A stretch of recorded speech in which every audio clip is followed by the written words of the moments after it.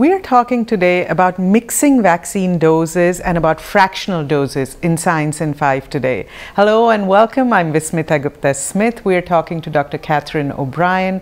Welcome, Kate.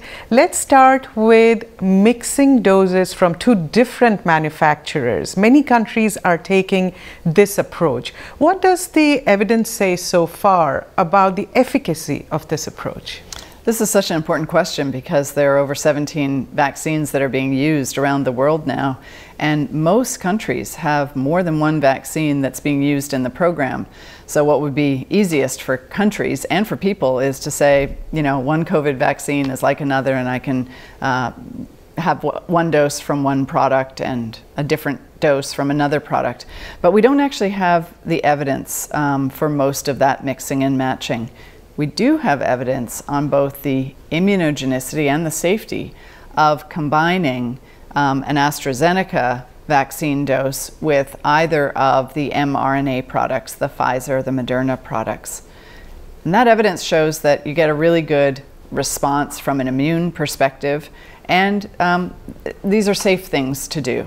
What we know is that you get a better response if you start with the AstraZeneca vaccine and then give the mRNA vaccine, but both approaches can work. Apart from that, we don't yet have the evidence on other mix and match regimens, but those trials are underway and we're eagerly awaiting to see the results of the trials. Kate, speak to us a little more about the safety of this approach. Yes, so we have had clinical trials done combining with a first dose either AstraZeneca or an mRNA vaccine, and then the second dose, switching over to the other product. And what we know about the safety is that the amount of reaction in your arm and some of the general short-term reactions that people get, not feeling well or a low-grade fever, are generally speaking the same whether you mix and match or whether you use the same regimen. So we do have safety evidence on this, and that's an important attribute of anything that we would recommend is to be sure we've looked at the safety already. Kate, we're also hearing about fractional doses. Tell us a little more about what that is and what do we know about it so far?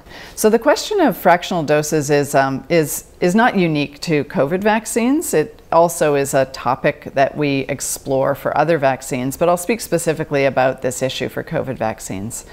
The clinical trials that were done for these vaccines did research to figure out what the dose should be that people should receive, and those clinical trials have shown that when you're given those vaccines with those doses, we have very high protection against severe disease. But we know that in the future there may be some evidence that says that there may be a need for booster doses, or it may be possible for some of the vaccines that we have to reduce the dose and optimize the supply by doing that.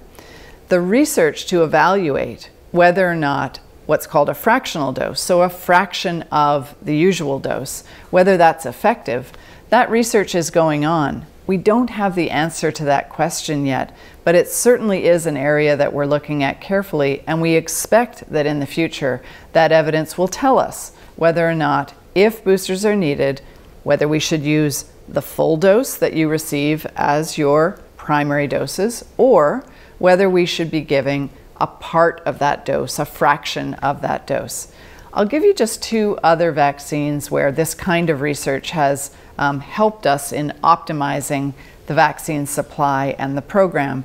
This is the kind of question and kind of research that's been done for polio vaccines and for yellow fever vaccines and others. So this is not a new area of research or a new question that we've never explored with vaccines before. This is something that we do for many vaccines to really optimize the amount of supply that we have and the best immune response with the greatest degree of safety. And so waiting for that research to mature and to become available for now, we don't recommend fractional doses, but we're looking forward to that research coming forward. And as more evidence is generated, we will keep you updated. Until next time then, stay safe, stay healthy, and stick with science.